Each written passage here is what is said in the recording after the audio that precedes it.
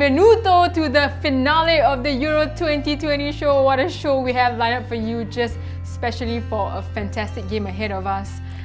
We're ready for the final, hey? The final episode for the big final. It's England against Italy in the showdown, and we've got some great guests today to walk you through this bumper last show. Absolutely. We have in the studio Singapore captain Hariss Harun will be in the house to take us through the games. Yep, and we also have a coach to talk us through some of the tactics, and it's none other than Singapore legend Aide Iskandar. And we also have a tennis star who's also a massive football fan. We have Shaheed Alam in the house to take us through fantasy football. And one of our ladies superstars, Pris Tan, she's right now down in Australia representing the country. She'll be talking us through her team of the tournament. And of course, what would the Euro 2020 show be without giveaways, right? Of course, this week we have a bunch of giveaways to give to you, including some signed merchandise. We have signed gloves from Donnarumma, the Italian goalkeeper, but of course the one that really caught my eye is the signed boots from Kylian MBAPPE himself. You can stand the chance to win all of this. We also have a Toni Kroos Real Madrid jersey we'll be giving out, and a Thomas Müller Bayern Munich jersey. So you got to stay with us through the show to have a chance of winning all these prizes, right Ash? That's right guys, Forza, let's go!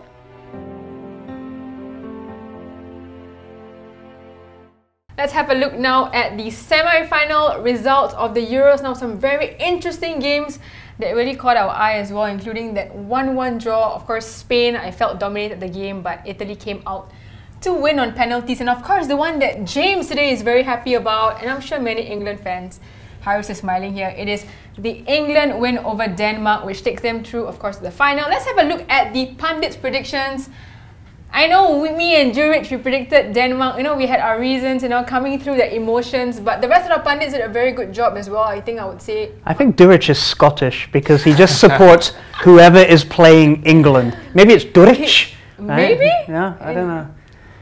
Well, of course, we are on the way to the finals, but what a road it has been. All the way at Wembley, 60,000 fans will be watching Italy and England, but you know, such exciting times. And we all will. We definitely peeled. Our eyes will be peeled on Sunday night. And today we have a very special guest in the studio to discuss the finals with us. It is Singapore captain Hariss Harun. Thank you so much, Hariss, for joining us. Thank you for having me. So you're back in Singapore, hey? Yes. How does it feel to be back home and playing again in the SPL? It feels great. After a long time away, you know, to see familiar faces and closer to the family, being closer to the family. So I'm really looking forward to this new challenge. But unfortunately, you missed out on the last round of qualifiers, right? Yeah, I was away because of personal reasons. So I couldn't join the team. So I think the boys did. Had a good experience, so hopefully we can learn from this experience. Yeah, hopefully some of the players that stood in get some experience to support.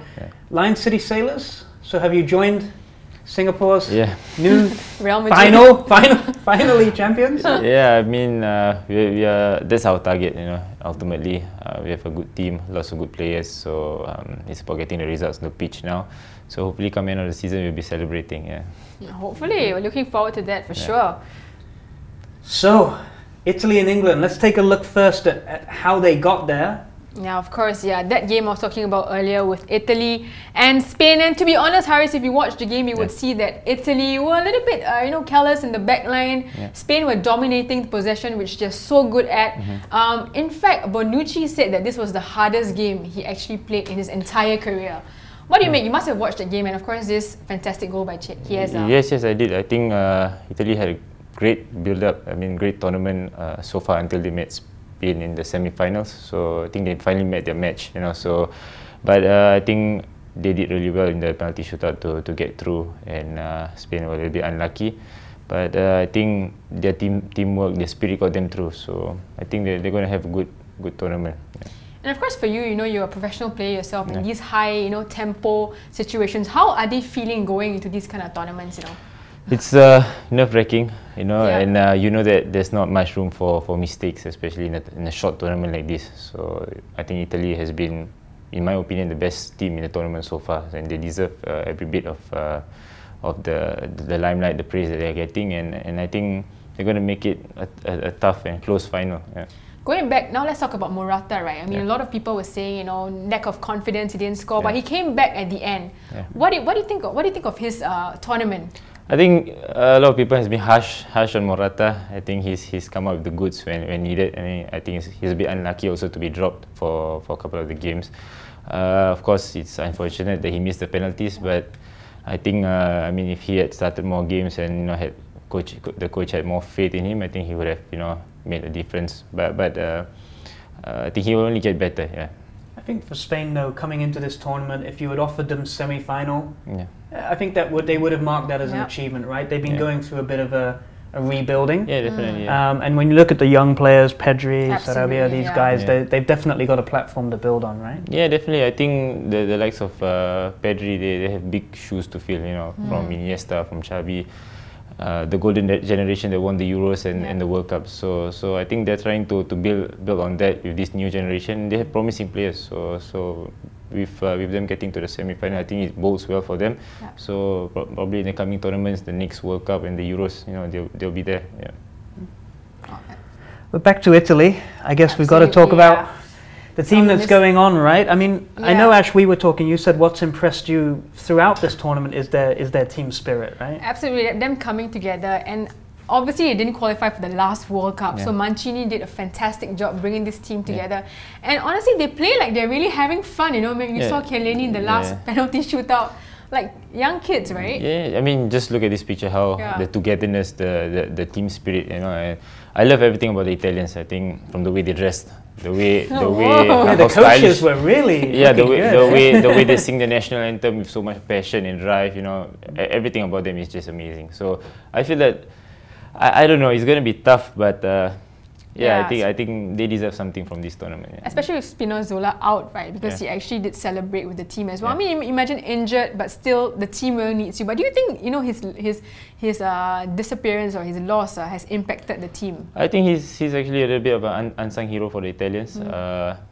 Probably before this tournament, nobody really heard of him. 28 years old. 28 years old. Yeah. Suddenly everyone. Where has he been? Yeah, where has he been? But he's had an amazing tournament until he got injured. So I think the Italians, you know, knowing their drive, the team togetherness, I think they want to do this for him as well. He's played a big role, a big part, especially in the quarterfinal in Belgium, where he blocked the goal from almost sure goal from Lukaku. You know, so I think they want to do this for him as well. Yeah. Absolutely. So this is the age-old question we're discussing, and you know, the fans have really gone out there in Wembley and put out some really cool banners. One which really caught my eye: "Stop putting pineapple on pizza." Hariss, what do you think?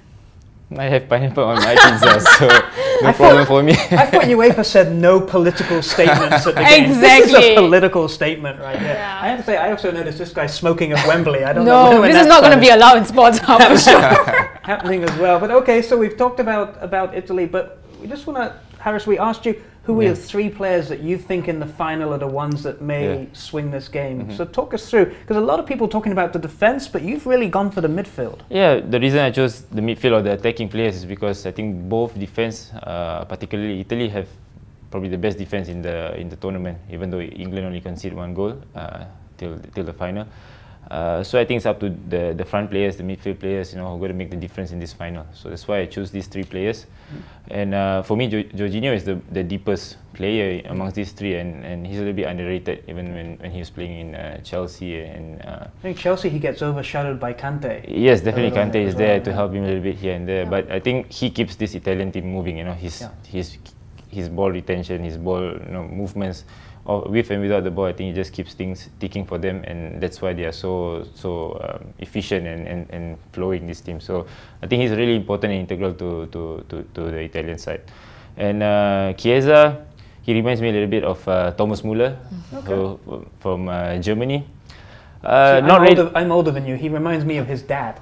Enrico, I watched him play before.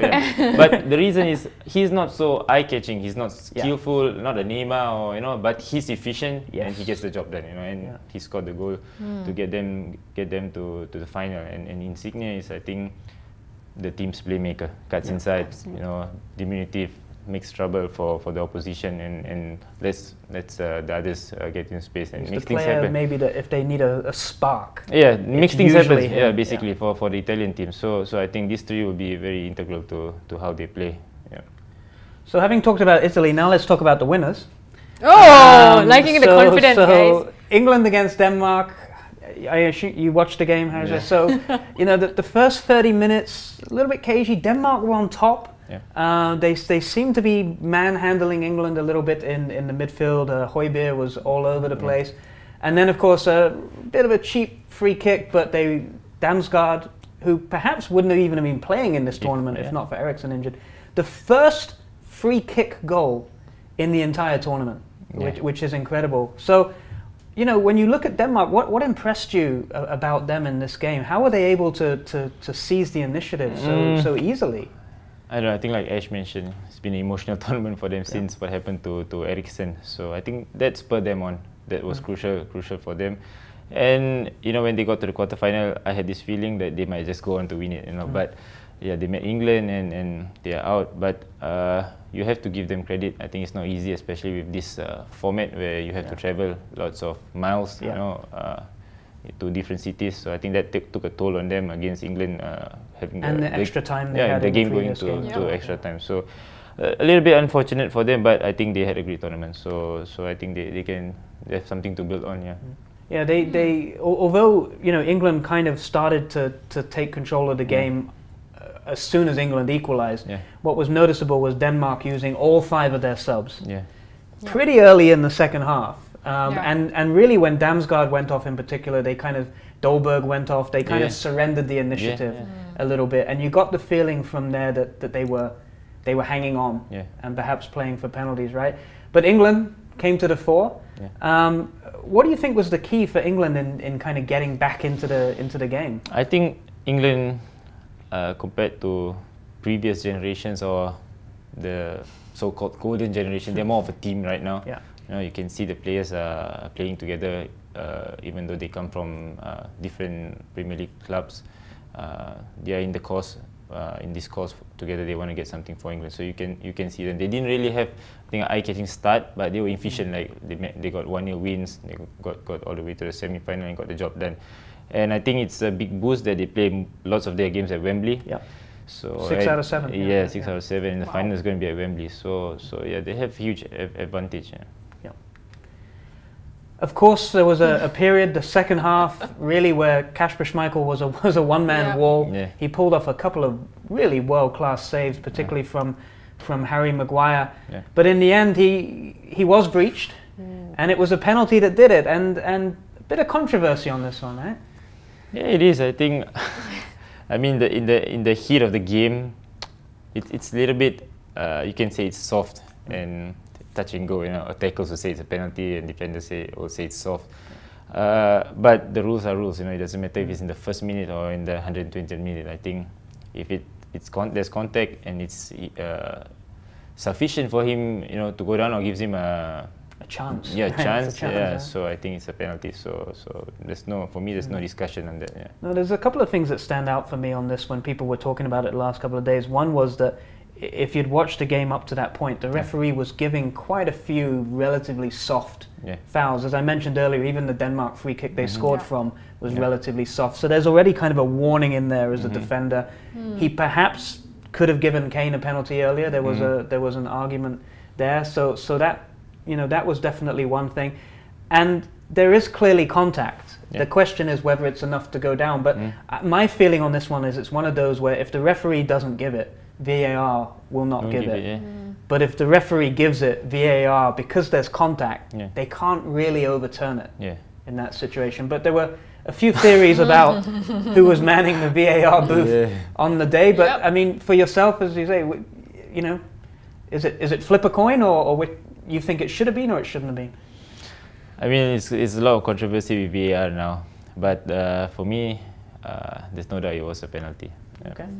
See, I like guests like this. I like guests that understand so how football works. You know? The audacity. Anyway, back to this. There's been a lot of talk as well about the lasers, right? That was shown at Schmeichel. So people are saying that this is going to happen in Donnarumma, like a rave, an actual rave. So hopefully it doesn't get down to this, because that's going to be hilarious. But the funny thing is, when you see it, Kasper Schmeichel doesn't seem to hit him in the eye. Yeah. It seems to be on his cheek, and it doesn't seem to affect him. I mean, exactly, yeah. It was Darren Anderton was our guest on the last show, and I heard him say yesterday that it's the worst penalty he's ever seen Kane take in all the penalties. But at the end of the day, the ball's in the net, right? Yeah, definitely. I think Kane is a natural born goal scorer. So at the moment, the moment that he took the penalty, he reacted. Yeah. If he didn't react, I think the defender probably got it. I think he might have been saved by how bad the penalty actually was. Yeah. Because I think if he puts it in the corner and Schmeichel guesses the right way and saves it, he probably pushes it out. Yeah. So the ball came back to him,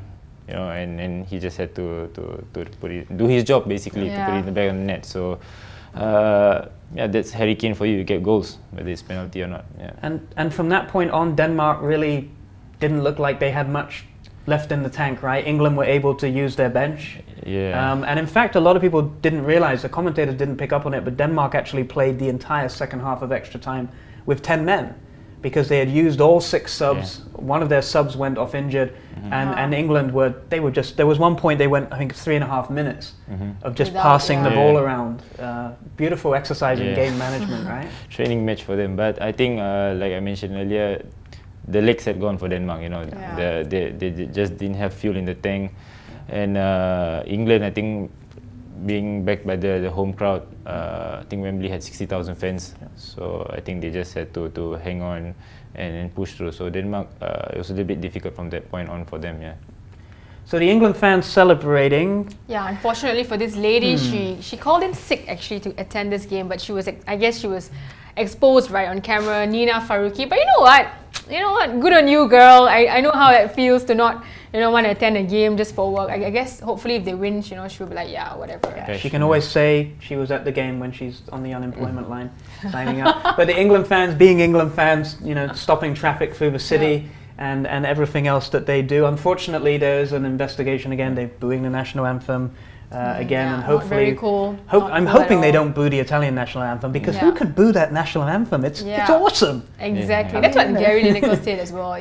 It's absolutely magnificent. So, your 3 players to watch for England, Hariss? Yeah, I think Harry Kane is a straightforward choice for me, because he's the main man for England, the captain, and he gets the goals. He's a natural goal scorer. And Jack Grealish, I chose him. He hasn't really started games, but I think each time he has came on, he's made a difference for England. Of course, he came off. Came on and came off. Came on and came off, against Denmark. But that's the spirit of the English team. I think he didn't whine about it. They just need to get the job done, and he was fine with that. And for me, Raheem Sterling has to be in the team of the tournament for. I think if England win, he may end up getting the golden ball as player of the tournament. Possibly. I think he's made a huge impact for England. A little bit understated before the Euros. He didn't have a great season with Man City. I read some speculation on Real Madrid wanting to sign him recently. I read some speculation that he may be given to Spurs, and that seemed to coincide with the moment he decided to start playing better. He didn't seem to like being linked with Spurs. It's ironic, because I think City wants to sign Kane and Grealish, and that leaves Sterling a little bit, of a big question mark. But now Real Madrid is interested. And Sancho's gone to Man United. So where do you go from lots here, of movements, right? Yeah, lots of movements, but I think these 3 are important. Like there's no defenders in my players to watch, because basically I think these attacking players will be making a huge difference for the English team. So we're going to put you on the spot here. What's going to be the score? I think it's going to be tough. It's going to go all the way down to the wire. I think it's going to be a penalty shootout. Penalty shootout. I think so, yeah. And Italy's going to take it. I liked him right up until that bit. Yeah. But while we've got you here, we are going to have you do the draw. Ash, if you would like to do the honors. Absolutely. For the signed Toni Kroos jersey, I'm just going to shuffle a little bit of names here. Of course, he's just retired from international football. What a player he is, right, Hariss? What a career he had, So we're going to give you the honors to pick out the winner of the signed jersey. You have to close your eyes, sorry. Oh, okay. Just in case your name is in there. Yeah, just in case. Okay, got it. All right. And the winner is, you want to say it out? Yeah. Yu Mei Ling. Yu Mei Ling. Yu Mei Congratulations, Yu Mei Ling. You won yourself a signed Tony Kroos jersey picked out from a Singapore captain himself, Hariss Harun. Enjoy the jersey, right? Yeah, and thank you very much for being down here, Hariss. For those of you at home, if you didn't win on that one, we have our match prediction. You can go right now. There's a separate feed on our Facebook page. Find that competition. Get your entry in before kickoff. Predict the last goal scorer before penalty shootouts, okay? And if you predict the last goal scorer, you can be in with a chance, the last chance to win a national jersey from either England or Italy. So get your comments in before kickoff. And we know you've been following our skills challenge for the SPL over the last 7 weeks. Well, now we have our final contender, and what a contender. It's Tomoyuki Doi, the SPL's top scorer from Hogan, trying to beat Amiruldin's 100 points to take the title. Off we go to OTH.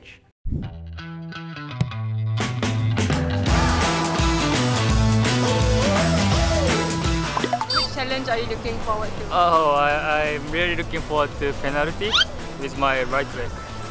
Okay, which is your Euro 2020 pick? France. Why?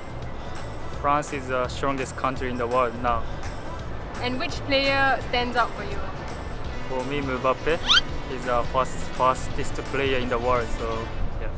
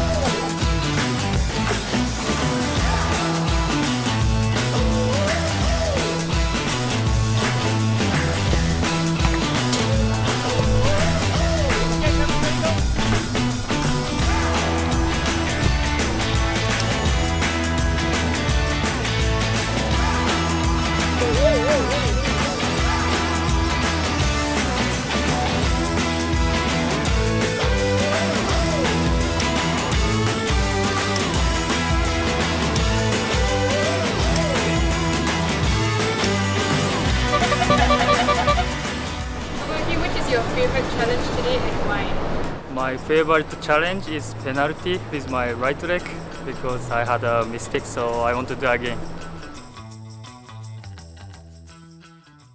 Great stuff from Tomoyuki though. As you all can see, that was a wrap of the fantastic men's skills challenge at OTH. Let's have a look at the table now, and of course, Amiruldin Ashraf has topped the table of 100 points, and he is of course our winner of the men's skills challenge. Congratulations, Amirul, but also thank you to all our fantastic participants and players. We have done quite well, I have to say, in the challenge, right? We had a fantastic group of players, and really nice to see them get into it and challenging each other. And share it as well. And making fun of Lionel and Jasper when they scored. That was a highlight for me. Great stuff, yeah, absolutely. And of course, here in the studio, I'm very excited to welcome Singapore legend Aide Iskandar in the house. How are you, Aide? Fine, thank you, Ash.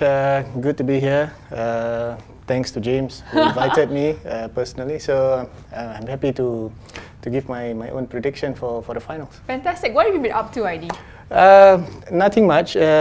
You know, ever since I left football, I'm into events now. I'm an event consultant, so I've been doing bits and pieces here and there. And I'm also working very closely with Jamia organization, helping out the underprivileged kids.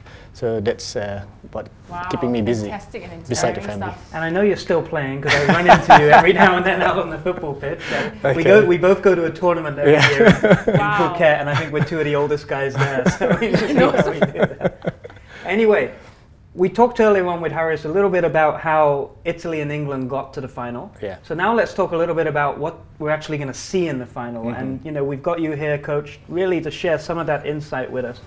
Now we've looked at how the teams are set up, and we're fairly confident about how Italy are going to set up. The whole tournament, they've looked like this. And what's kind of stood out to you in this formation? What do you think is making this work?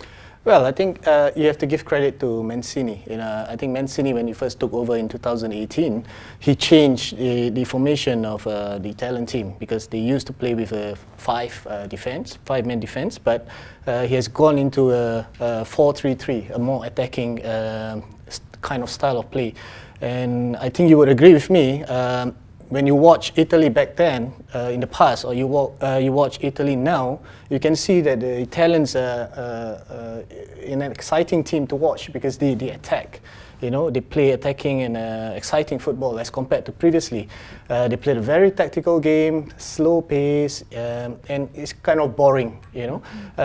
So yeah, I think what Mancini had done is actually Mancini had made this team to play as a unit, a working unit, and you can see that the backbone of the team is always these two, and together with Donnarumma, and he has a good three defense in front of the back four that is technically good. They are technically good, comfortable with the ball, and they have exciting forwards who are fast.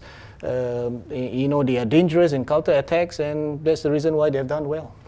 So, switching to England a little bit, and we've kind of done two options here. We saw England play this kind of 4-2-3-1 against perhaps some of the less strong opponents, but my feeling is they're probably going to switch back to the back three, which they used against Germany.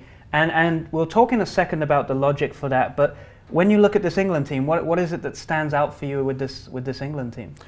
Well, I think this there's a good balance in this England team. There's, in terms of height, in terms of, players with pace and technical players as well. And what I really liked about this England team is that not only the first 11, they are good players, but they also have a good bunch of players on the bench that can actually come in and change the game. So I think Southgate has done really well to form this team, and that's the reason why it doesn't surprise me that England has gone this far into the finals. But coming back to the formation, right, that's one advantage that Southgate has, because he has formed this team and he can actually play not only one formation, but actually two formations. So yes, I agree with you. Against the lesser teams, England played with a kind of conservative with three-man defense at the back.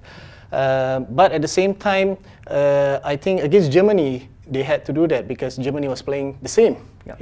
So it depends on how, I guess, Southgate wants to approach this game against the Italians. Reason being, how they want to start is whether they want to press high up. If they want to press high up, then I think it will be difficult for this formation. It will be easier if they resort to 4-3-3, because man-to-man is a lot easier to press them. But if they're going to play that wait and go for the counters, I think this formation suits them, which is going to be difficult for the Italians to actually play against this formation. So the Italians didn't have it easy against Spain, right? Absolutely. I mean, Spain were dominating midfield. Correct. In fact, I'm quite surprised they didn't make it to the finals. It's a pity, actually. But when you watch the game, you would see as well. I mean, James as well spoke earlier on about some of the weaknesses that were exposed in their defense. So, what do you make of that? Italy's weaknesses. So we've kind of showed here how England might match up against that defense.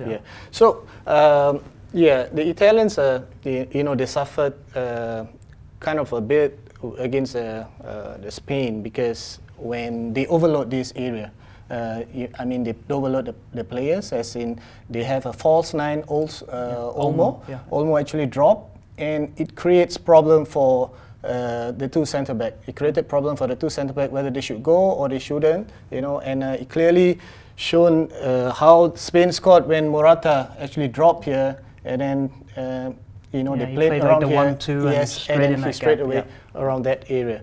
So I think Kane will be doing the same. All right, I think Kane has that ability to actually drop. and play that defense splitting passes.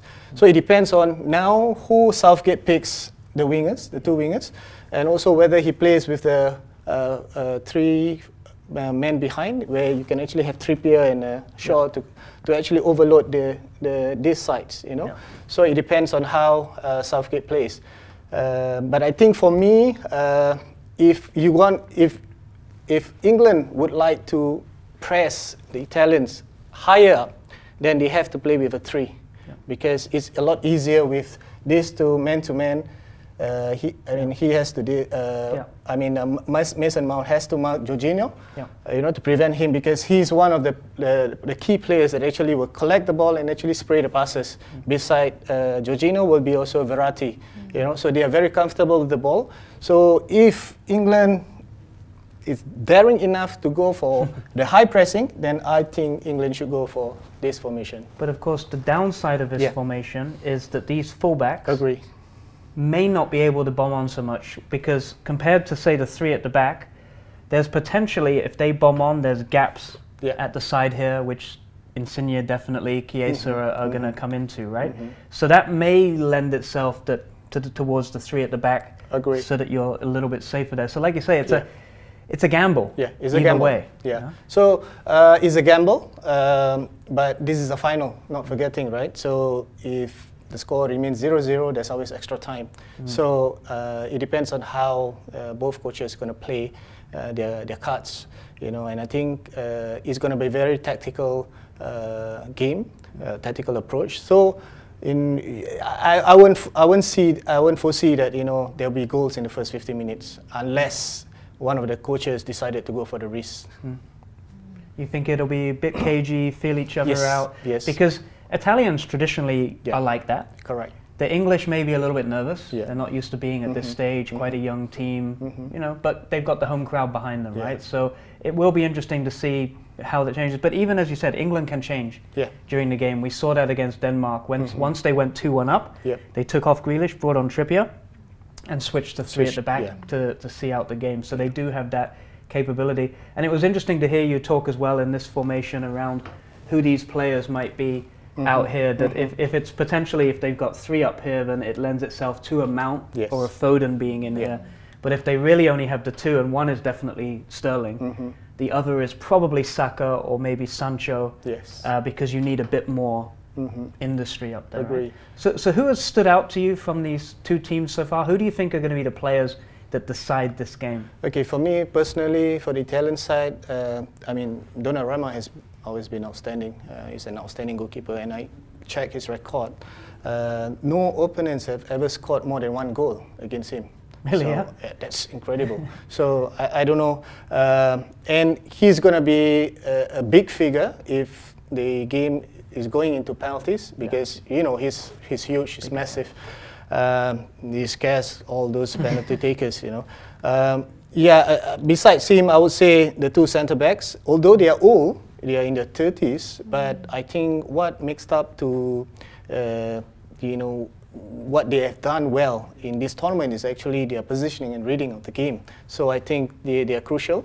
And as we all know, the Italians, in terms of defending, they are one of the best, you know, team in the world. Beside these 2 centre backs, I would go for, you know, Jorginho and Verratti. Okay, they are very influential in midfield, and also Barella in some parts of the game. But Insigne and Immobile, wow, they are 2 good players attackingly. For England, I think 2 key players is this. I think that's the reason why Southgate has always been. He received a lot of flags. His double pivots. Double pivots, right? But I think they have done well. I think they have done well protecting the back 4, the back 3, and of course, Kane is slowly showing that, you know. I mean, he has done well, but in the first couple of games he didn't play that well. But I think now he's you know, showing why he's the captain, and also why he's the England top scorer. I think England, if Southgate wants to change the game, You can always look at Rashford, you can always look at Sancho, Grealish, you know, so big amount of players to choose from. I'm a bit worried that I asked you who's going to decide the game and you picked 8 Italian players and only 3 English players. So what's your prediction then, Aide? Which way are we going? Okay, this is going to be a very tough one. I think nobody can predict that, you know, it's a straightforward answer whether the Italians or the English team were going to win. But looking at, you know, how these two teams had you know, had progressed from the qualifying matches and also up to the finals, both teams have done well. And I think based on home advantage, I'll go for England, because I think they have not won any tournament for the last 65 years, if I'm not mistaken, right? That was in 55 years, yes, since 1966. So this could be one of their motivational, you know, factor that I want to win this for the country, and I think they will win. Ooh, I like that. Most of our pundits are going the other way, so I'm glad to finally have someone on my side. Thank you for joining us, Aide. Really appreciate you sharing your insights with us, and enjoy the big game. Thank you. And now it's the moment we've been waiting for. Of course, we are giving away another signed jersey as part of the Euro 2020 finale show. And this week we have Thomas Muller. And of course, in the house again, we have Aide, who's going to be doing the draw. There were hundreds, or should I say thousands, of you guys who participated. And you know, we just want to thank you for all your support. And yeah, the moment has arrived, guys. Yep, so lots of names in here. I can see Edmund, I can see Ridwan, I can see Ryan, I can see Jason, but there's only one winner.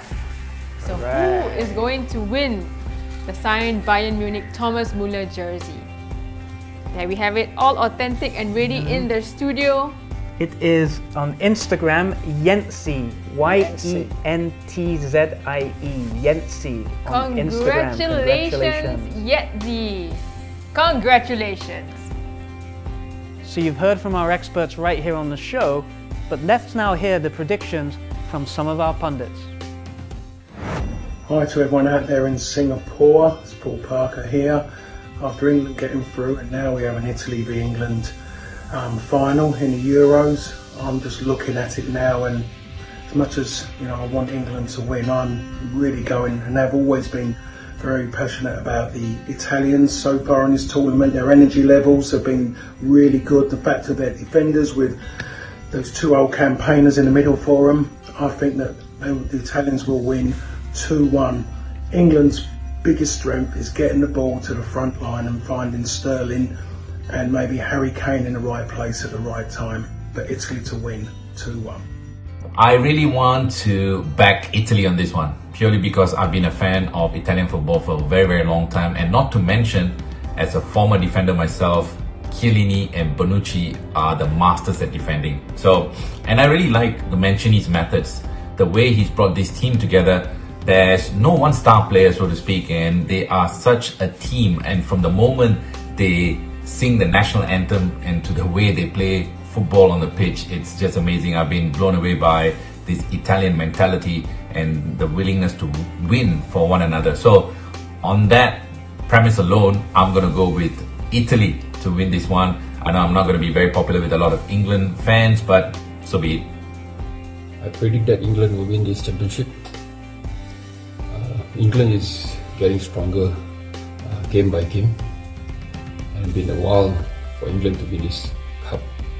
And I'm pretty sure that Harry Kane will win this, will score the winning goal for this game, and I predict it will be 1-0.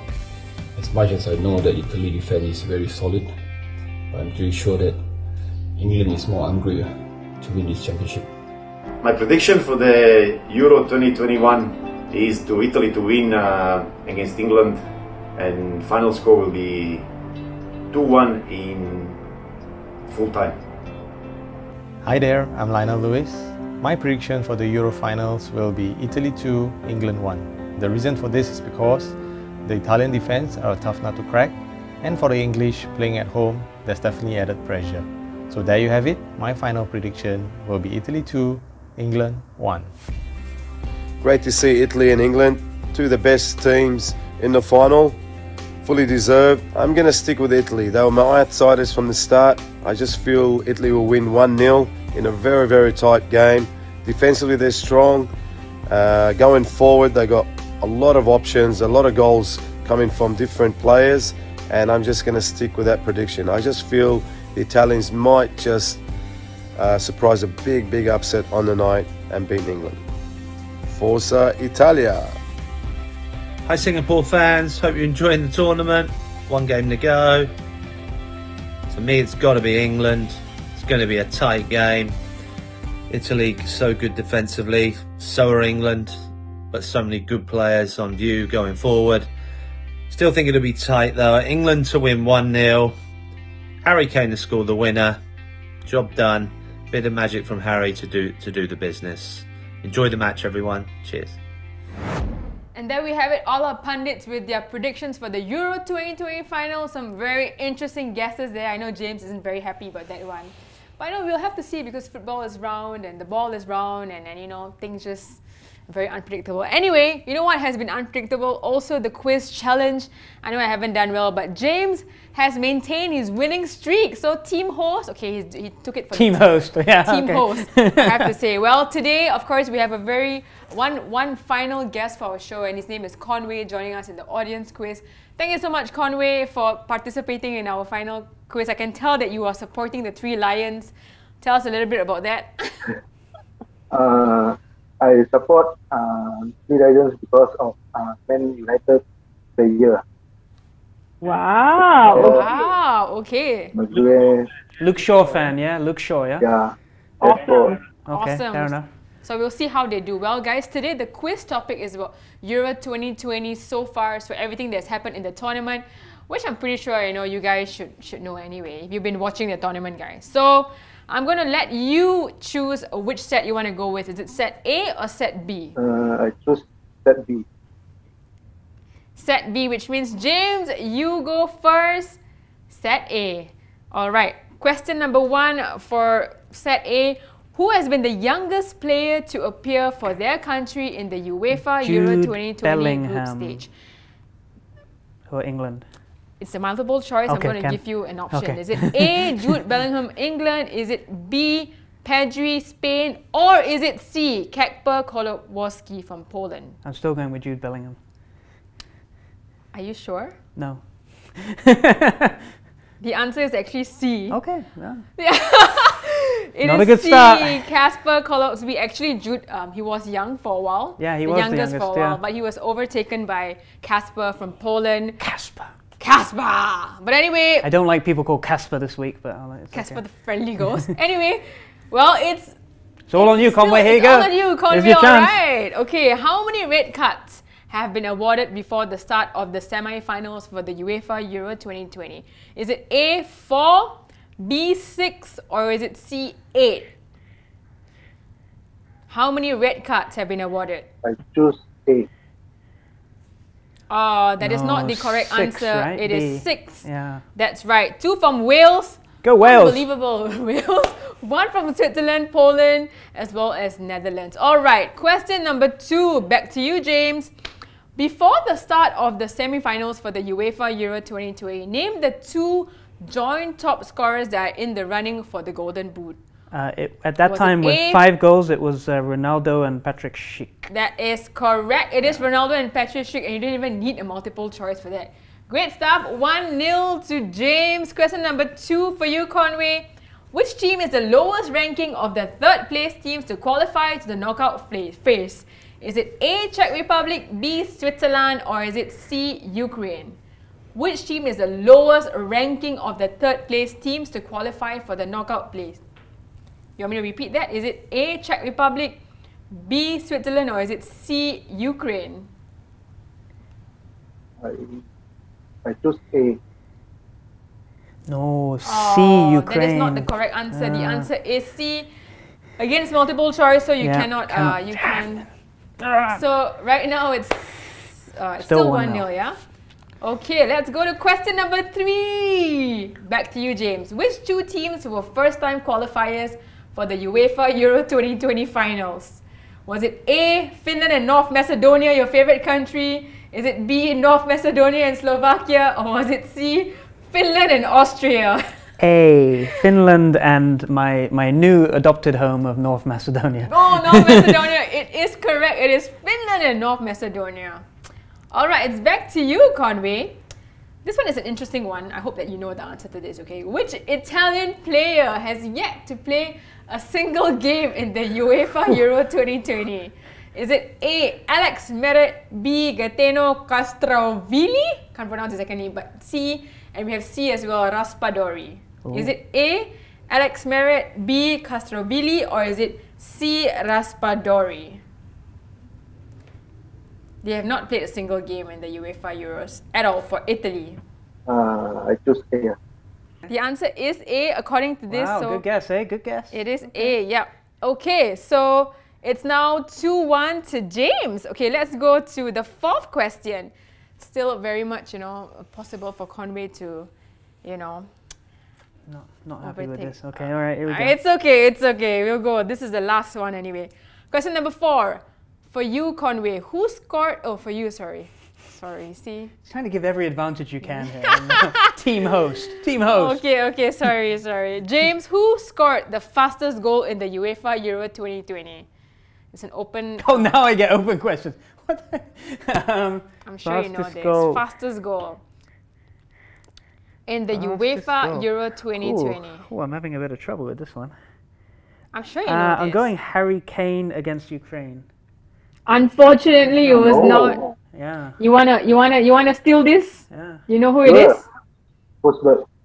That is correct. It's Emil Forsberg. He scored for Yeah. Sweden. A 1-0 lead against Poland only after 81 seconds. So it's 2-2 now. Wow. I mean, that was tricky as well. Okay. Speaking of goals, right? It's back to you, Conway. Name the player with the highest top speed in the UEFA Euro 2020 tournament. Sorry? The highest speed, the player with the highest, the fastest player in the UEFA Euro 2020. I read this yesterday. I literally read this yesterday in an article. You have to. Do you know? Do you have the answer? I guess Gareth Bale. Gareth Bale. I wish it was Gareth Bale. Who is it, James? No, I can't remember for the life of me. I'm gonna say It's Pedri's. No, I say Sarabia, but I can't. close. Good guesses, by the way. It was actually the one who, leaped off with an injury for Italy. Spinazzola is the fastest player in the UEFA Euro. His speed is 33.8 kilometers an hour, a little bit faster than Raheem Sterling as well as Kylian Mbappe. Okay, let's go now to the final question. It's back to you, James. All right, the highest scoring game at 3-5 was between Croatia and Spain, who benefited from extra time, if you remember. Name the 2 extra time goal scorers. Can I get both of them for 1 point? What questions am I getting? Go big or go home is the last question. Well, one was, I'm going to say Omo. And the other one was Oyarzabal. You got Oyarzabal right, but the other one is not right. I'll give you a chance. Come on. Final one. Morata. That is correct. It is Morata, the 100-minute. I wanted to say Morata and I was going round and round. Okay, so because it's the last question. How am I getting questions where I have to get 2 answers to get 1? What is going Salute, on? Mark. You picked the right envelope this week, I tell you. Okay, last question to take it home, maybe. Conway, name the game with the biggest winning margin in the Euros so far. The biggest winning margin. 5-0. Who? What game was that? Spain versus Slovakia. Perfect! It was indeed Spain and Slovakia, and we end today's quiz in a draw. So we tiebreaker. You got a tiebreaker. So we got a tiebreaker, yeah? And I actually like this question. I actually really love it. Oh God! It's about age. First time we've had a tiebreaker. It's the first time in the history of the show. Aye. Well, you are creating history here in Conway. Okay, so the tiebreaker question is: who is the oldest player in Euro 2020, and what is his age? Tengko bus 38. Sorry, what was the guess? Stekelenburg. Netherlands goalkeeper. Stekelenburg, 38, yeah? Yeah. The Netherlands goalkeeper. I thought there was someone else that was older. Was it from your favorite? Was it from your favorite country? I was thinking it was Goran Pandev and and 38 also. Yeah, I thought it was Goran Pandev, 38. So is that your answer? Yeah. So Goran Pandev is actually 37 years old. The correct answer is Stekelenburg.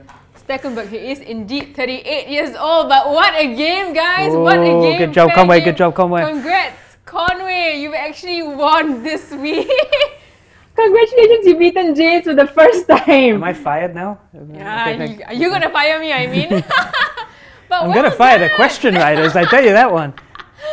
Great what stuff. questions are you guys writing? These questions are not easy, so I can tell you're a massive football fan. You know your stuff as well. So you know what? You win yourself a jersey as well. So tell us what jersey. Yeah, you get a Premier League jersey for the next season. I'm assuming you're going to ask for that one, yeah? Okay. Not a City one, obviously. Oh, God, we've got another Man United jersey on the streets of Singapore. I don't know what to tell you. But thank you for playing, Conway. Thank you. Really appreciate that. We are now going to hear from more of you, the audience members. We're going to go down to OTH. Yesterday afternoon, we were down there hearing who you think is going to win the European 2020 final. Over to OTH.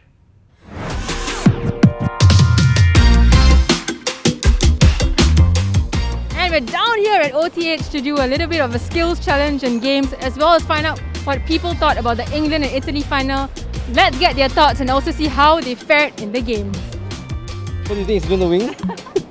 Okay, I think he says England. Okay. Even though we are swearing France, but yeah. Yes. Okay. I think the height is theirs. I think Italy, I think they play well in this Euro. So they will win. Who is going to score? I think Immobile and Insigne. I would have to say Italy. They just got too much quality for me. I thought England were good in their last game, but yeah, I'll back the Italians. England. And how many score line? Who's going to score? 3-2. All right. So now I want you to take part in the contest. If you said England, you have to kick left. And Italy's on the right, so you obviously win some merchandise. So all the best. Try your best to score on the left, okay? Hi, Ebony. Who do you think is going to win the Euro final? I think England is going to win the Euro final. Fantastic. What about you? I think England also is going to win. Wow!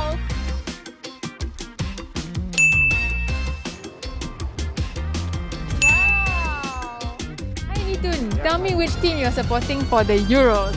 Actually, I'm support England. So what is the score going to be? 1-0 or 2-0.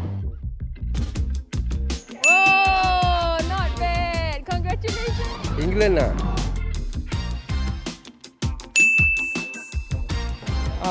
England.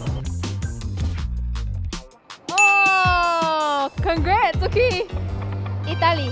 Thank you. That's the correct answer. Okay, because you said Italy, you have to score on the right. Okay, because England is on the left.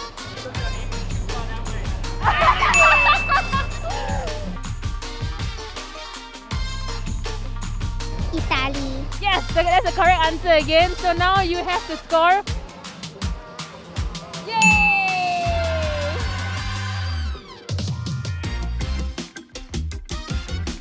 Now we've come to the end of the challenge here. I mean, you all can see as well that England were absolutely dominating and nobody really picked Italy. But you know what? I have faith in my Italianos.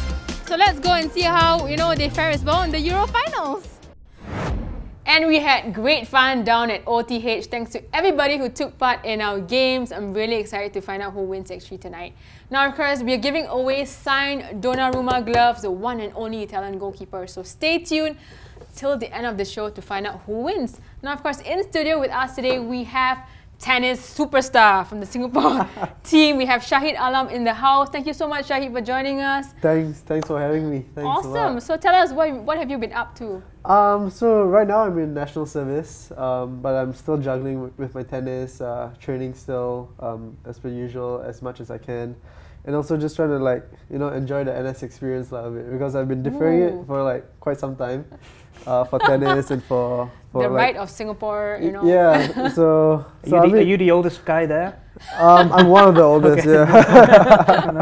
Yeah. And SEA Games. Yeah.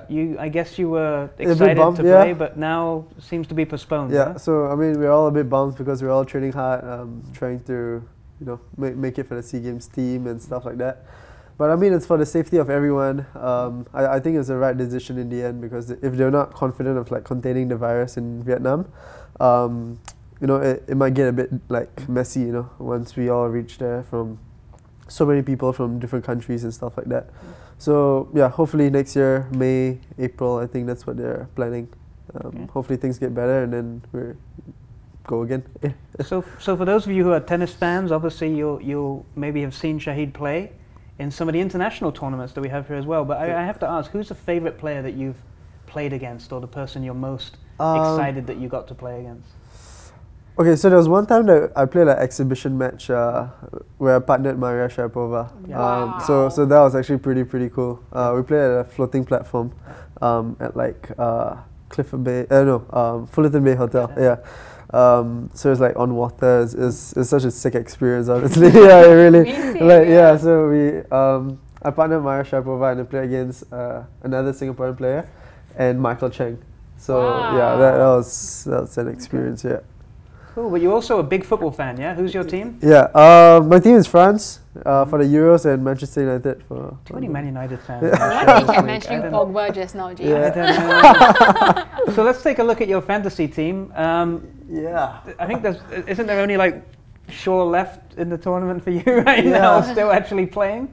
So you did manage to get Luke Shaw in? Maguire. So why didn't you pick Maguire? I don't know, man. I don't think... Actually, he might do a header or something. Yeah, he could set pieces there. You've got him or Stones. One of them is due a goal. I think now we've reached a final, and if everyone's done their transfers well and used their budgets well, your team pretty much should be comprising, 7 from one team and 8 from another team. So I think we'll see a lot of similarities in the team. But I'm interested, Shaheed.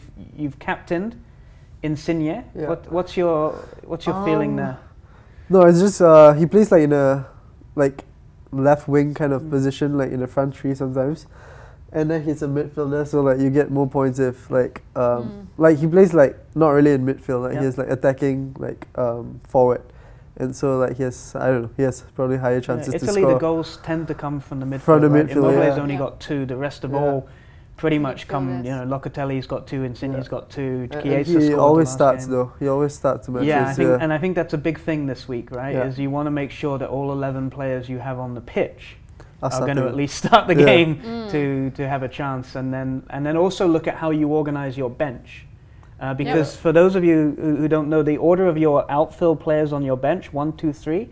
So Chiesa, Stones, Belotti. If one of your starting 11 doesn't play, they will pull up a sub from the order that they are there. So if, for example, Mason Mount doesn't play at all in the game, then the machine will pull Chiesa off your bench as the first player. Yep. Regardless, as long as it fits your formation, that's what they'll do, right? So important to have your bench organized right as well, yeah? But you're leaning towards Italy, right? Yeah, for the fantasy team, honestly, but then I want England to win. Yeah, we all. We're starting to get a few more England supporters on now. The pundits have all gone for Italy, but the real people are going for England here. I mean, we all watch English football, so we all know the players. Some people say we watch it too much. So yeah, hopefully it goes over. Okay. And from the England team, who do you think is going to be the player that makes the difference? Honestly, I think Harry Kane, he has a bit of a quiet kind of Euros. Started off really slow, and then I think he's got a couple of goals, right? Yeah, he's up to 4 now. Yeah, 4.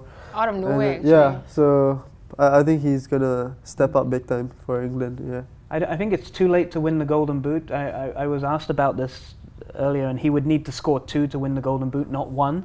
Right. But you never know, right? So you never know, and anything can happen. But 2 goals in the final against an Italian team, and we had Aide Iskandar on here earlier, and he mentioned that Donnarumma has never conceded more than 1 goal in a game for Italy. Oh, right. Which is not a good omen, and we shall, because he has gloves like this. So let's take a look at Ash's team. Yeah, so I hope the thing that stood out to me here, Ash, I don't know what you're spending your money on. You always tell me you've got no money left. What are you spending okay, your money on? so like I used all my wild cards, and what was the other one? There was another. Limitless. Yeah, Limitless as well. So I used it all. I swear I didn't put Calvert-Lewin there actually. I remember putting Phillips or something, but I even tried to change my formation. Okay, yeah, so I don't know what happened. It was like, I don't actually remember. Yeah, he's God knows why. Yeah. Okay. Yeah, but anyway, whatever it is, I'm quite happy with my front line. Besides Calvert. And you've gone a fully Italian midfield. Yeah. I don't know. I just like the Italian midfield, even though I think they were dominated by Spain as well in the last game. So interestingly, but yeah, I mean, just like Shaheed, I like Insigne as well. I think he's been phenomenal. I mean, he's very petite, right, in size, but he's standing out there for all of us shorties lah. So I'm quite proud. Ash and her short. And you've captained Jorginho, which I can only assume means you think Italy are going to get a penalty in this game. Probably, yeah. His eyes cool, and I think he's a little bit older, right, with the experience that he has. So I think you need that cool head to captain. Obviously, Chiellini as well would have been a great captain with the experience he brings. But I think anybody in the Italian squad, has the ability to lead. So if you ask me, England as well, I think I would have put Kane as my captain, but I think just like him, I think someone in midfield would be better, yeah. Because you never know, the game might just change, right? It's been so unpredictable the entire Euros. I think if anybody's going to get a penalty at Wembley, is England. No chance that Italy's getting it. The referee. And the laser. So this was my team. So I've gone with 2 up front, and my logic is that both of these teams only play 1 up front. So I've tried to make sure that everyone in my starting 11 will start the game. And the little gamble I've got there is Saka, is the one that maybe won't. So I've got a Serbi on the bench there just in case. But so I was really trying to find a third forward. But the reality is neither of these teams, Belotti has hardly played, Rashford hasn't played that much, Calvert-Lewin wasn't even on the bench in the last game. So I just decided in the end to go with 2 and stack my midfield, again, for exactly the reasons you talk about, if the midfielder scores extra points. And for the same reason I've captained Sterling, because he's getting assists, he's getting goals. So again, it's worth more if he scores than Kane scores, right? So we're reaching the end of our fantasy league, and we've had 1,800 of you playing, and as we go into the final, Hernandez Shafiq there with his Kick FC has hung on to the lead. He's slightly extended his lead, in fact. He did slightly better. And the scores are much lower in these rounds, right? Because there's only 2 matches. We've gone from 100-point rounds to 80-point rounds to 60 and now 40. And realistically for this round, there's only going to be scoring 20 or so points. So I think our winners, our top 3, I think honestly, if you're not in that left-hand column right now, if you're not in that top 6, I don't think you're going to be finishing in the top 3 because you'll need, 35 plus points is going to be very difficult unless this turns into a goal fest, for Dominic Calvert-Lewin. Or something. But here's, our best scorer last week, Sombe 007, has come in with 46 points and crept up the table a bit there. But guys, if you are one of those people on that top left column, keep an eye on our Facebook and our Instagram, because once we finish the league, we'll be reaching out to you. Remember, there are cash prizes and jersey prizes as well for the winners of our fantasy league. So thank you everyone for taking part. We'll be in touch with the winners, find out soon. But Shaheed, thank you for joining us today. My pleasure. Thank you for sharing. Thank you. And good luck for England. Yeah. Right? And good luck for the SEA Games whenever it eventually happens. Thank you so much. And for national service. Yeah. We salute you. Thanks a lot, man. Thanks for having me. Thanks, mate. Before you go, we are going to do one last thing. We are going to have you draw the winner for the Donnarumma gloves. Right, okay. Donnarumma gloves. This is where Shaheed is. He was writing his name on a bunches of pieces of paper before the show, and so I see. What names do I see here? I see Roddy, I see Jason Chi, I see Karamjot Singh, I see Daiweng Chan, Sharudi. I see lots of names here. Man. You're gonna give him another little jumbo. You got to close your eyes here. Yeah, sure. I don't want you picking favorites. In case some of your friends are in the bowl. Let's go. And the winner of the Donnarumma gloves the sign, Donnarumma. This is an Oh Instagram. wow! Yeah, that's an Instagram handle. BC. I know that guy. BC Dear Diary. That's Boon Chen from the Spurs Supporters Club. Wow! Spurs finally won something. And you take a cheap shot on the show as well. That was the last time Shaheed Alam will ever be on the show. So congratulations to Boon Chen, and now we are going back to OTH for our last lady in the skills challenge, and it is the legend Charmaine Lim. Can she catch up with Rauda and Ernie at the top of the table? Let's go down to OTH.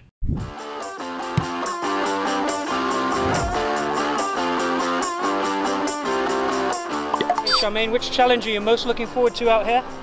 The 1v1s today. The 1v1 with Mirror, yeah? Yes. It's a difficult one, okay. The European Championships, who's going to win? I'm going to go with Germany. Germany? And who's the player to watch for you? Mario Götze. Mario Götze. Okay, good luck out there, Sham. Go get him. Thank you.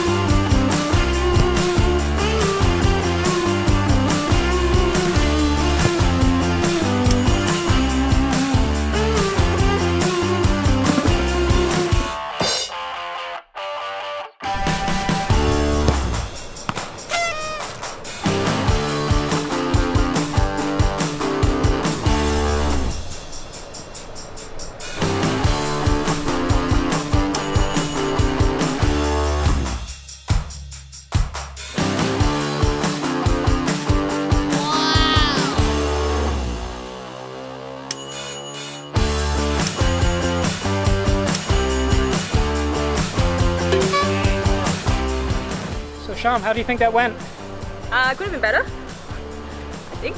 What went well, what not so well? I think I expected to hit the crossbar with the penalty spot one, but then it's a close shave. And a nice free kick there though, it's okay. Thank you. So you scored 55 points, which puts you third overall. How do you feel about that? Given that I've been retired for a while. You're happily retired, right? Yeah, happily retired. So I'm pretty happy with the score. So is this going to make you get out of retirement now? Absolutely not, man. You're done. Okay, well thank you Charmaine, Very Singapore happy. legend. Thank you for joining us. Well done. Thank you everybody. Thanks. And great stuff as well to our women finalists of the OTH Skills Challenge. Of course, Ernie as well as Rauda are joint champions at 60 points. But fantastic stuff from all the ladies who took part. I'm super proud of you, especially as a woman in football. Y'all can see that they're super happy as well to receive their prize. But of course, if you guys want to show your skills, don't forget that y'all can take part in the Keep It Up Challenge right here on keepitup.sg. Show your skills and you guys can stand a chance to win a trip to watch a Premier League game.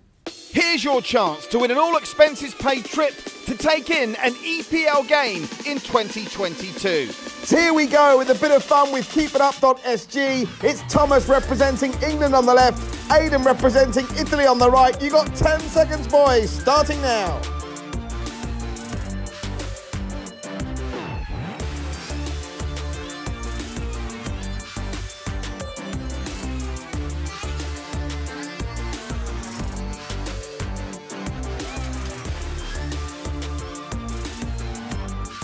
Now we know which team's winning at the Euros tonight. Let's make you a winner with keepitup.sg. 4 great prizes up for grabs. All you need to do is record a 10-second video of yourself keeping a ball, any ball, in the air. Then upload that video to www.keepitup.sg or on the official Keep It Up app. Those videos will then be judged by Singaporean and international football legends and will notify the final 500 to make it through to our grand final. Remember to keepitup.sg.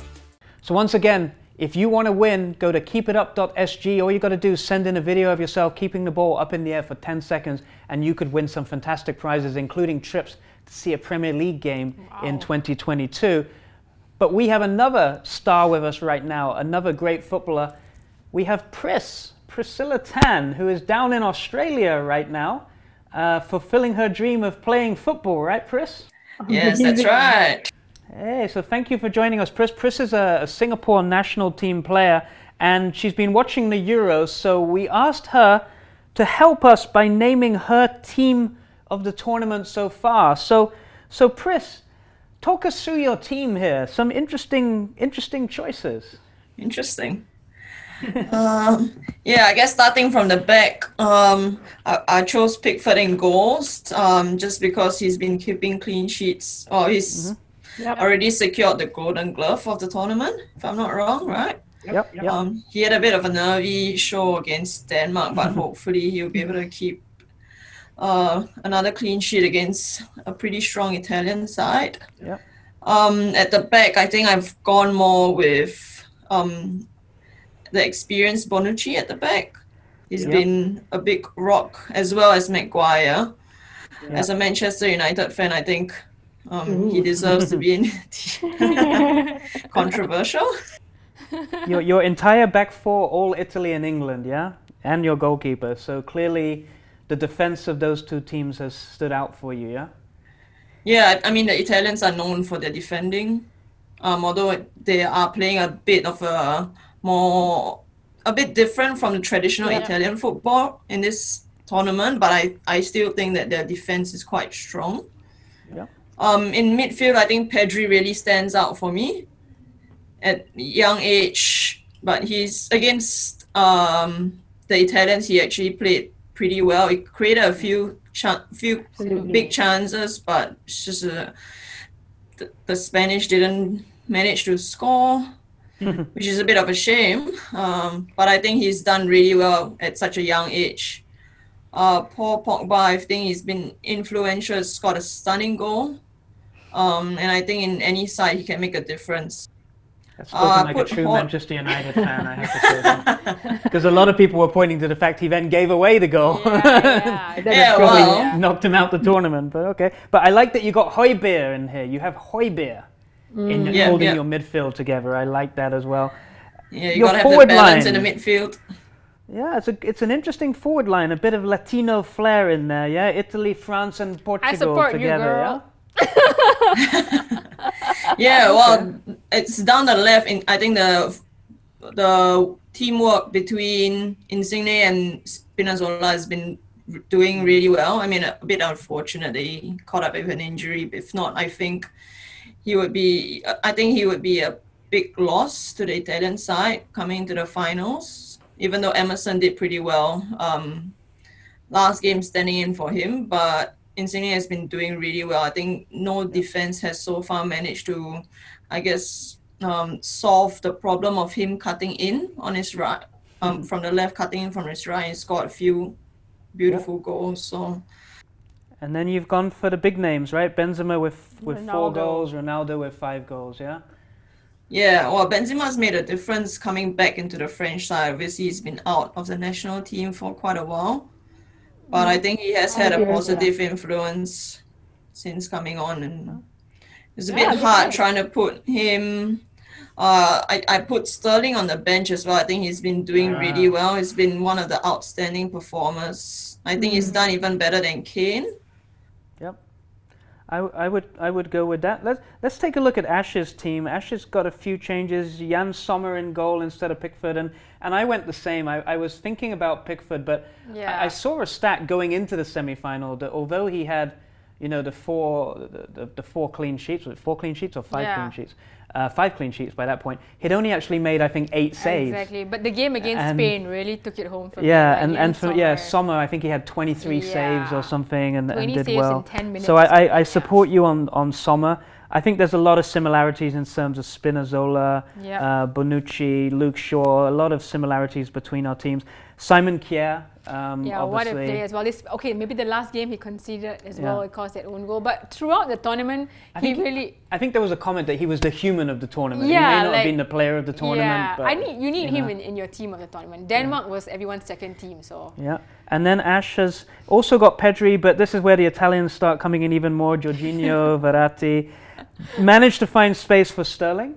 And managed to get... I was a little bit 50-50 about it. I didn't like him in, I don't know, that whole performance, okay, but I look at the overall, Sterling's overall performance. I think for the whole tournament, he deserves to be in the team of the tournament. So now, you only got Dumfries on the bench. So this is my team now. I had Dumfries on the pitch with Luke Shaw, Kaya, and Chiellini at the back.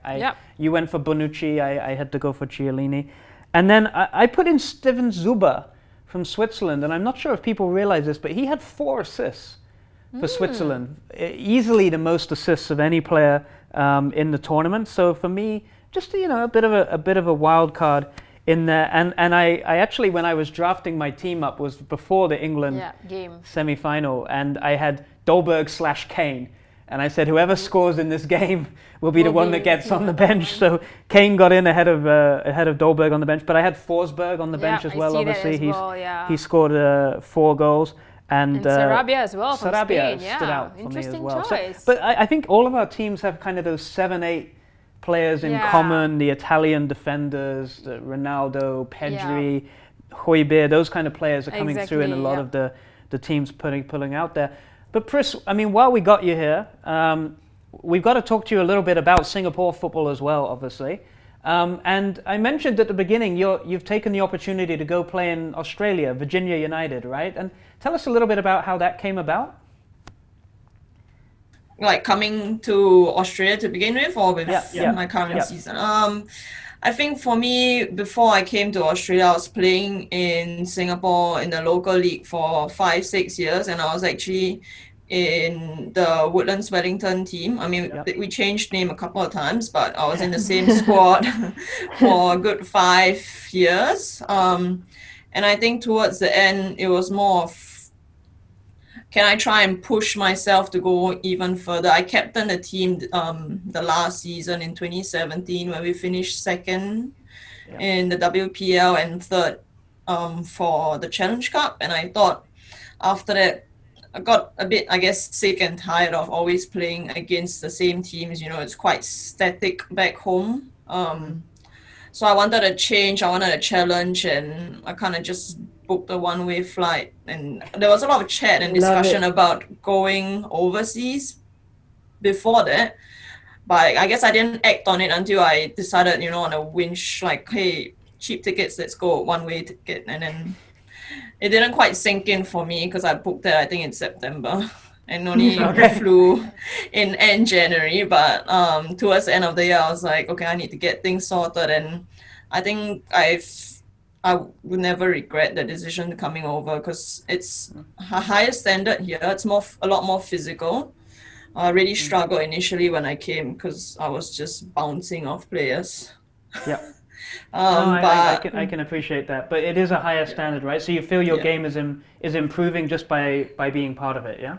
Most definitely. I think the coaching level here is also pretty good. And I've just learned so much from the few coaches that I've been playing under. And coming this year after COVID, I was back in Singapore because of COVID last year, so I didn't get to play and I was out for a knee injury. But coming back this year and playing again at this high level, I think I really appreciate the opportunity, especially now comparing to what's happening in Singapore. There's not much going for the women's scene, which is a bit of a shame, but yeah. So, I mean, you talked about the women's football there. I mean, you and I know each other quite well. I know you've got some ideas around women's football, and I think the biggest thing we've often talked about is just getting more girls playing the game and making it more accessible for the future. And so what do you think, if you were sitting in FAS right now, if you were sitting in women's football, what would be the 1 or 2 things you would say that Singapore has to do to help women's football in the years to come? I think it's really, we need to increase awareness and increase participation across.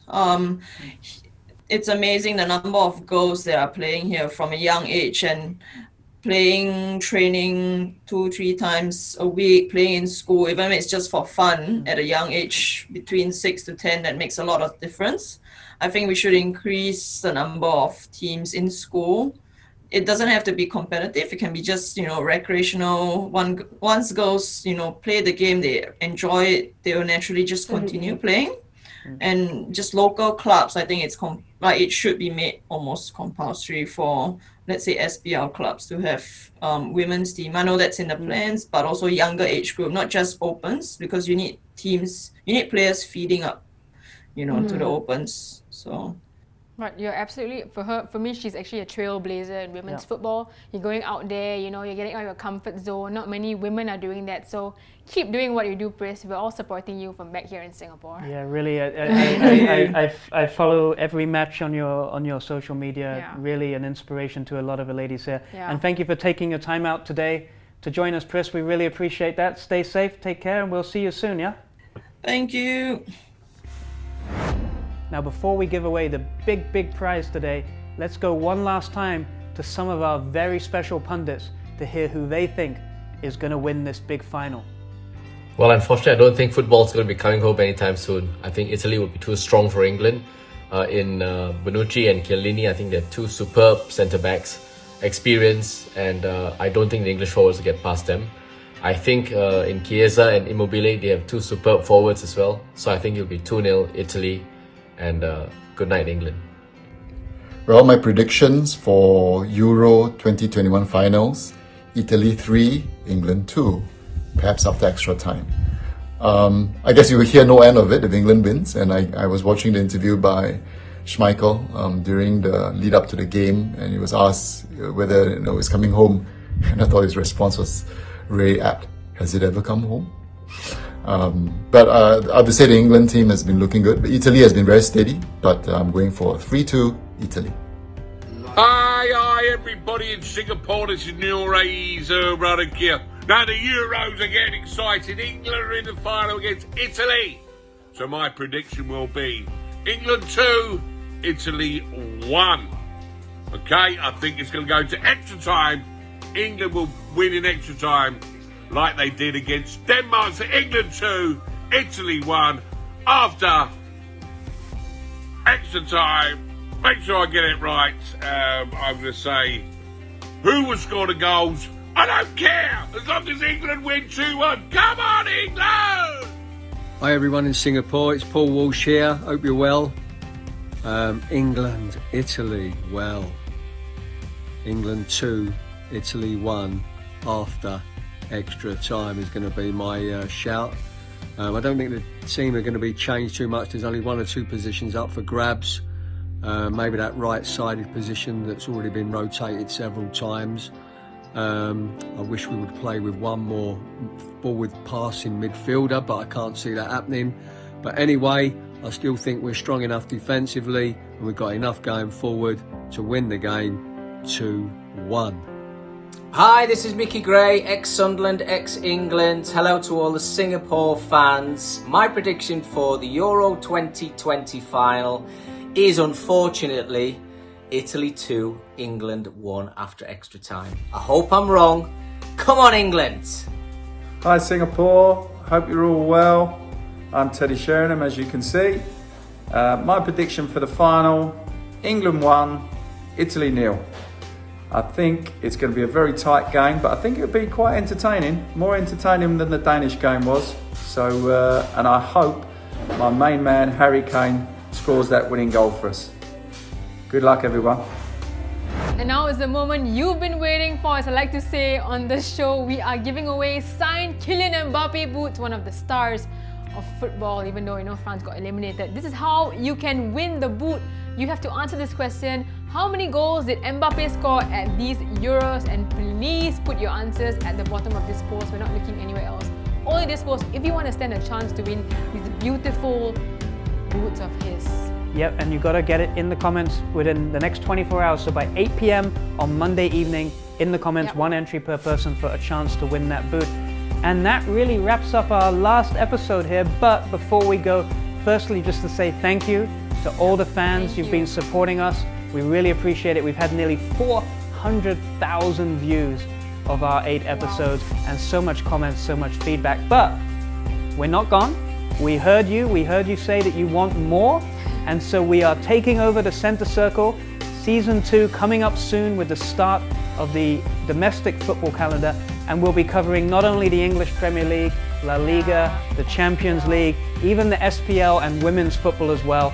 It's going to be a show about football with all the giveaways, the competitions, the audience participation. Skills challenge as well. A new skills challenge Yeah. and all the top quality guests that you expect from us. So stay tuned to our IG and our Facebook page over the next couple of weeks as we bring you more information on the Centre Circle, including... That's right, a chance to win, right? A jersey, a signed Singapore national team jersey. In fact, you guys have to stay tuned to our Facebook, Instagram page to find out how to win this, because we're only going to give this out on the Centre Circle. Yep, it's been signed by every studio guest we've had here, plus even some other superstar footballers, including Fandi, and you can only win it by watching the show. Absolutely, super excited. And don't forget, last chance for last goal scorer. Get in there right now. Separate post, not on this feed. Your last goal scorer, get it in before kickoff tonight. Ready for England to win Euro 2020. And at that point, Ash, we're done, right? That's right. It's been fantastic hosting this with you, James, as well as the Euros in general. Forza, guys! It's coming home.